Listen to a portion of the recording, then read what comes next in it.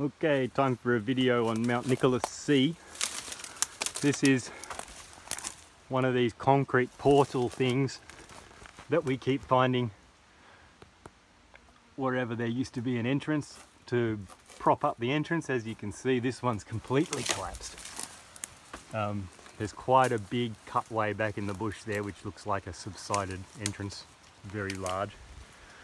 So we'll walk back here. We've just come around to the west, and now we're walking back to the east along the old tramway. Bits of coal on the ground. And if you look here, it's a really nicely preserved piece of railway bogie. We'll just keep going along this pretty little tramway. It's another railway bogie. Bits of wood. We're in a beautiful forest, rainforest gully. And